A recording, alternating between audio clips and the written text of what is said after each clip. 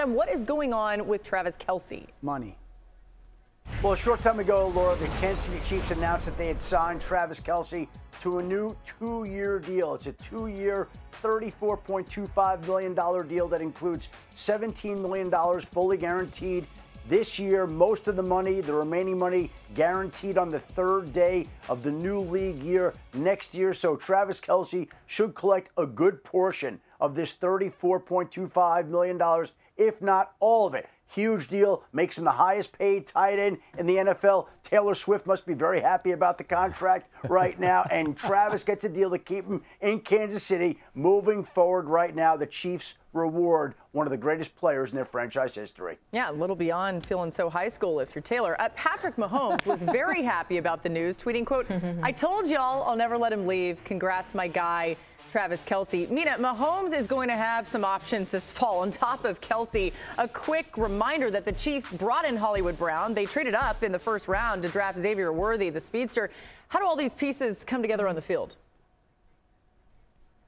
Yeah, I'm glad you mentioned Hollywood Brown because I feel like that signing got a little bit lost in the shuffle. But what it tells you, combined with, of course, the drafting of Worthy, is that the Chiefs went into this offseason with a very clear priority, which is to add speed. Not just speed. Speed near the top of the NFL. Hollywood Brown is still incredibly fast. And what it means for Kelce and for this offense is they're going to face a lot more of those too high coverages they used to face so often. We talked about with Tyreek Hill, and in the process, that'll open up space underneath for Kelce to get to work and get yards after the catch. He's going to have easier matchups. It's going to be harder to bracket him. For me, it makes total sense that they would want to ensure Kelce's still in the building, you know, and still happy for a couple of years because he is one of the biggest beneficiaries of those signings in that draft pick, along with, of course, Patrick Mahomes. Yeah, his role has been pretty difficult, I guess, since Tyreek Hill left because the vertical speed wasn't there. To Mina's point, everything will be easier with space and matchup-wise.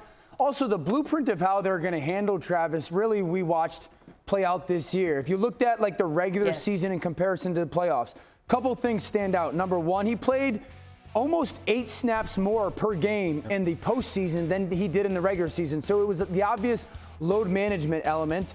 Two, the positive benefit of that. During the regular season, he had 66 yards per game. During the postseason, he had 90. So I think just the thought of how they're going to handle Travis, you know, the September, October, November months is going to be very different than December, January, February. And so he'll be fresher. His job, I think, is also going to be easier because of that speed. If you look back to the 2022 regular season, the Chiefs were by far the league leader in terms of explosive plays, 20-plus yards or more. They dropped to 16th last season. The geometry of this offense is so different this year now because they have literally the fastest player in the history of the combine, Xavier Worthy, plus Hollywood Brown. Travis Kelce is always going to eat in the middle of the field. Think of how much more space there should be now with those two guys providing a more credible threat compared to where they were last year with Marquez Valdes-Scantling on the field. And it's sort of like the football business / locker room part of this is that I'm sure Patrick Mahomes is the most respected player in that locker room, but Travis Kelce is probably tied not that far behind.